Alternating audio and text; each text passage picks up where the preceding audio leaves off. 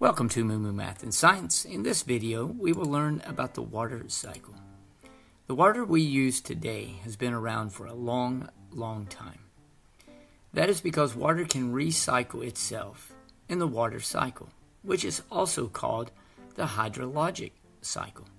Let's start this cycle with the evaporation of water from the surface of the ocean. As this moist air is lifted, it cools and water vapor condenses. It may form clouds. In fact, clouds are made up of tiny water droplets and ice crystals that are so small they can float in the air. This moisture in the atmosphere may be transported around the globe until it returns to the surface as precipitation. Precipitation may take the form of rain, snow, sleet, or hail. Now, once this water reaches the ground, one or two processes may occur. Some of the water may evaporate back into the atmosphere, or the water may penetrate the surface and become groundwater. The groundwater may take several different paths. The groundwater may seep its way into the oceans, river, or streams.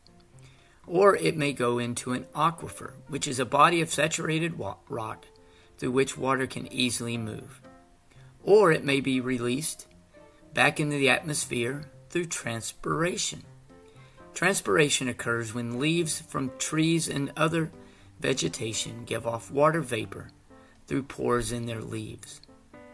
Some water on the Earth's surface is not absorbed by plants or become groundwater, and it becomes surface runoff.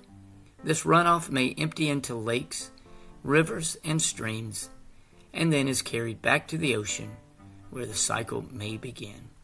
So there we go, the basics of the water cycle. Thanks for watching, and Moo Math uploads a new math and science video every day. Please subscribe and share.